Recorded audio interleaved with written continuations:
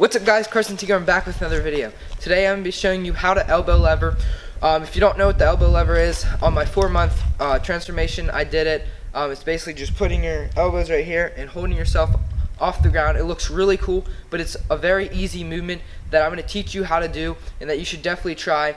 This was one of the first calisthenic movements that I ever did, and it took me just a little bit to get it, and I wasn't really even that strong, so you'll definitely be able to do this. So let's get right on to the video. I'm going to teach you how to do the elbow lever. Alright guys, so for this elbow lever, it really is honestly easy.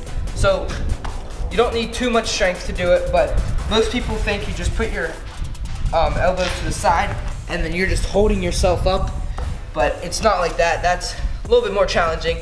It's a lot easier than that. So basically all you're going to do is don't put your hands like this, put them to the side so it's easier to hold yourself up.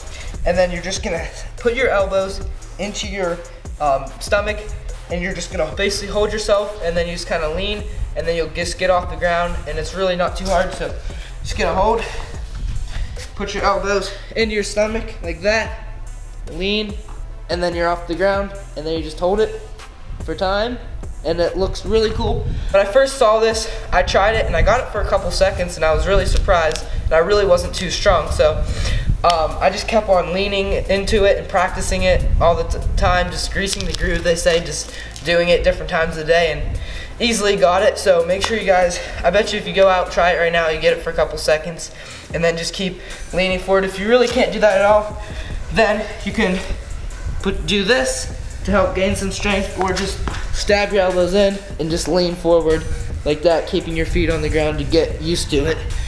And then just keep doing those and you're easily gonna get it. You'll be doing this very shortly, and everyone's gonna love it. And then you can start doing it like I did in my 4-month transformation.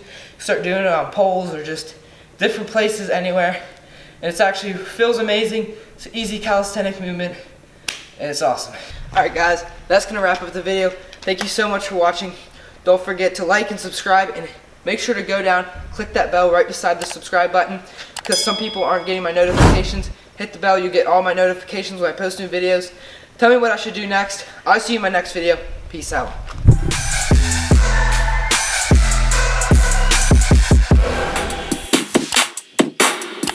Yeah.